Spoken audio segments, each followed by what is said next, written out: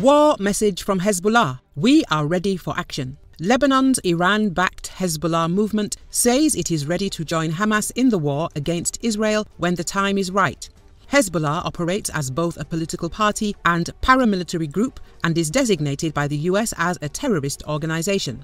It holds a great deal of power in Lebanon in the form of its Shiite political party, which holds 62 seats in the country's parliament alongside its Iran-backed proxy militant unit.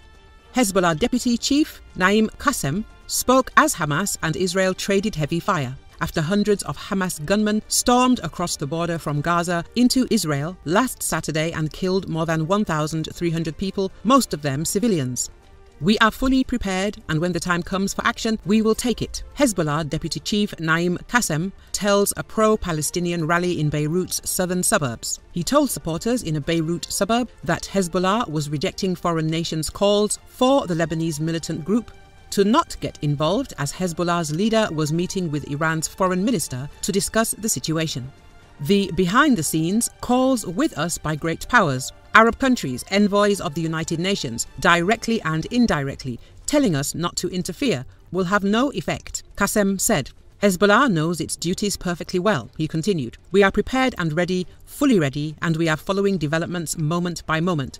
Israel has traded fire with Hezbollah and allied Palestinian factions in Lebanon in recent days.